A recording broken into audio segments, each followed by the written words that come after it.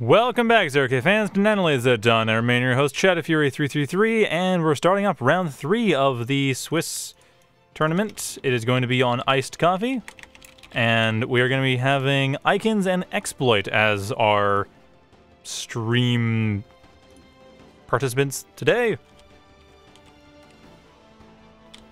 So, as mentioned before, we also have Gaia versus Fail Thoughts, Lamadeus and Magman, and Dimefern and Google Frog will all be going at it. But right now, ikinz and exploit are our subjects. And ikinz wondering, this is a good hovercraft map? No, it is not. I don't think. It likely isn't because the water areas are a little bit too low. Hovercraft tend not to work. They were kind of not designed to work. I don't think I really thought about it. Anyhow, no, these are a touch too low. Hovercraft will not get into there. Amphibious bots will, definitely. Like, this is a great map for amphib.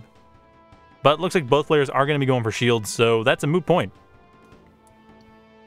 Anyway, Iced Coffee is a map that it gets into some of the more choke point design that you see in 0K. It's not necessarily a design that works especially well, but it works all right.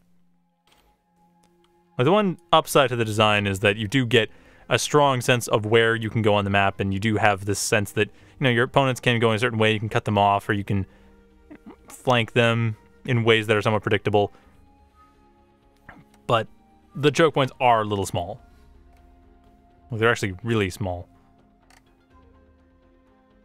At any rate, exploit going for dirtbag into a couple bandits, while ikinz, on the other hand, goes for pretty much straight bandit. That's their entire setup right now. Right off the bat, get a convict into bandit. So ikinz wants that economy right off the bat. Exploit, on the other hand, getting a bit more defenses to begin with, and then going for a raid of their own. And that raid could just completely wipe out ikinz if done right. There's not a whole lot else here to actually stop anything. ikinz doesn't have any static defenses in their queue. And they only have a couple bandits coming in. Once exploit sees that there's nothing, I mean, they already have their bandits on the way. The dirtbag is pretty much a formality at this point. But hey, it does see that there is a Lotus in the main base. That's a thing. It also is in a position to actually block off the factory, and that's exactly what it does, or at least to try to do so. Slows things down a little bit, but doesn't manage to actually block anything. That is a very old strategy. I'm a bit concerned of why exploit felt the need to do that, but hey, it's something. It exists. Like, it's a valid strategy. It's just really old. On account of the fact that it's not something you can really do nowadays effectively. It used to be something you do against any... Like, basically, you do it against the light vehicle factory because they couldn't get out and they couldn't easily pull around it like the bots are doing right now. Dirtbag was, a couple years ago, changed to block bots, but it's not quite as effective because bots have an easier time moving around the hill that is generated. Still, exploit managed to get rid of ikinz first constructor, so that will slow down ikinz quite a bit. Exploit getting their economy built up at the same time, so should be able to deal with this.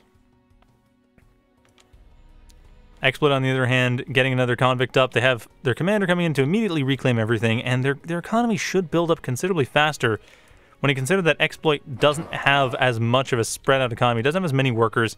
I mean, they killed one of ikinz's workers, but that kind of puts them at parity. They lost 4 bandits in the process, and they lost all that metal reclaim as well. Like, ikinz got another 230 metal that they can reclaim on top of the 40 metal they reclaimed off the metal extractor. That might have not been the best idea, all things considered. Exploit right now in an okay position, but if they had another bandit, sorry, another convict, that would have made it work. Actually, no, they do. Never mind, they did get another convict. Okay, so they have a slight convict advantage. That is the important thing. The also important thing is that ikinz has just opened exploit up considerably. I mean, exploit is still going to have a relatively easy time defending right now, but ikinz will get an army up, and then that won't be the case, because ikinz actually has 8 bandits coming forward to exploit's base and could very quickly kill exploit. Exploit's already prepared with a outlaw, but just the one. Not a pure thug law ball or anything, just outlaw with the convict shield to protect it. Not a terrible idea. Just circle guarding that outlaw, or that convict.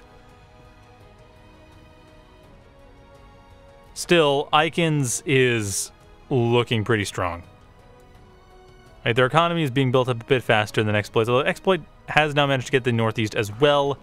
Actually, no, come to think of it, no. This is actually where Exploit's advantage is really coming to fruition, though Exploit's commander could go down in a second.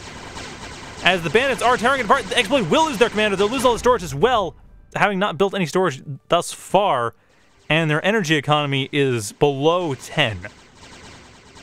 So they can't even produce from their factory. I mean, notwithstanding the fact that they have a caretaker, they can't even produce full speed from their factory without a caretaker on its own. Exploit going for a counterattack, but this is probably death. There is one chance, and that is Exploit reclaiming this, getting storage first. First get storage, then get energy, then do the reclaim. If Exploit does things in that order, they have a chance. If they don't, then this match is going to end in the next 5 minutes. Actually, it's going to end in the next 2 minutes if they don't. It's not even going to last that long. ikinz has 4 bandits in the back, not a whole lot of defenses that will get in their way, and they have an economic advantage and production advantage that is not really being helped by the fact that Exploit is throwing a bunch of reclaim into the fire. Like, I don't know why Exploit isn't building storage or building energy or really building much of anything. Like, granted, their one convict is out here, but I don't know why they weren't immediately going to convicts as soon as they had the chance. Or for the matter, why they're building metal extractors when they need energy desperately. That's a bit of an odd set of choices coming from Exploit, and that's going to give ikinz the game. I mean, on top of losing their commander, Exploit had a bit of a chance early on. Their economy was being built up. They had the advantage of they had the convict advantage, and were taking advantage of that. They were building a bit faster than ikinz. But for one thing, this map is actually one where the convict advantage or the worker advantage isn't quite as pronounced as most maps, just due to its size. And also, Exploit needs energy and is not going for it. Like, they're throwing the game away. This is ikinz's game to lose, as Exploit just puts everything into metal, finally getting some wind generators, but way in front. Like, not only that, this is actually a terrible position for wind generators. This map is not very good for wind generators outside of your main base. I don't understand the rationale for building power plants, especially such fragile power plants, so far out in the open. I mean, ikinz can very easily tear these apart, so, I mean, Exploit will have their energy going. They will manage to be able to spend their money. They desperately need storage, but this is the thing, is like, Exploit just doesn't have basically anything they need to win this game. They don't have the energy, they don't have the storage, they don't seem to be thinking about that stuff either. Not in a way that works. Like I said, this is exactly what I was talking about. The energy is being built in the most vulnerable location, rather than the convict moving back home. Like, yeah, I get it. You're a convict, that's your frontline convict, but you just lost, effectively, your frontline builder. The best option at this point is to move the convict back, rebuild what you need to do, build storages, build energy, whatever you need to do, build that stuff, and then go from there. And I don't know why Exploit did not build energy. They would have been able to stay in this game if they built energy. I mean, this is kind of a pattern I've seen with Exploit, so I'm not sure what to say. Is that, like, they have a strategy in mind that they do, but they forget about all these details, like energy and storage, and it's like, it's a lot of rookie mistakes, but they never seem to get in their head. I don't even want to throw shade on that, it's just, that is a pattern I notice, is that Exploit will be able to work until something like a commander death happens. And then they just seem to sputter around and not know what to do. Like, either continue to be aggressive or continue to go for whatever they're trying to do, despite the fact that they can't, or forget that, energy is needed for construction alongside the metal. It's something I've noticed that they've seemed to have a problem with for years. I don't know why. They play quite a bit. It's just, there seems to be something missing in the way that their analysis is going of the game, or why they lost.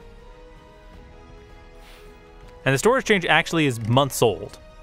Like, Exploit has played quite a bit in the last few months. The storage change on Commander happened, I think, in November or December. I'd have to double check the change logs, but it wasn't that recent. Anyway, that's all there is for that particular match. And it looks like Gaiop managed to beat Felthas as well, so we have that as another event going on in this tournament. It looks like right now we are just going to be waiting on the other two matches. I believe those are being casted by Crow and Mike Pester. Kind of a weird multi-cast thing going on here. It's going to get a little crazy once we get into the single elimination portion.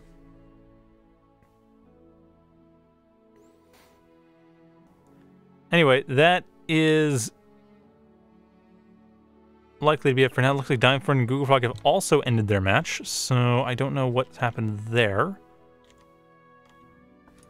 But we'll be back with that in a couple minutes, so stay tuned.